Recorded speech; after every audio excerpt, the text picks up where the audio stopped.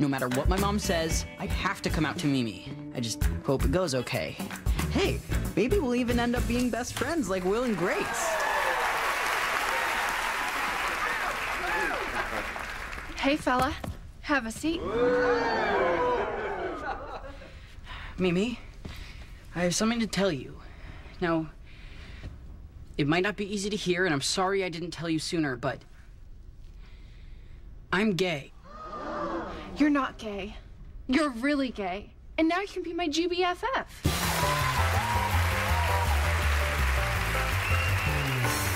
You're what? I'm sorry. I should have told you a long time ago, but, you know, I was still trying to figure it out. This totally screws up my plan. Your plan? I was going to lose my virginity to you.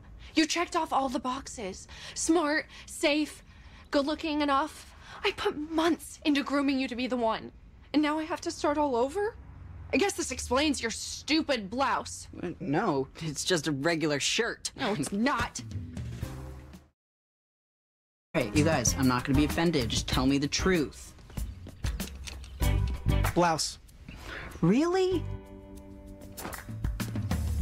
This one. On a scale of 1 to 10, blouse. Wow.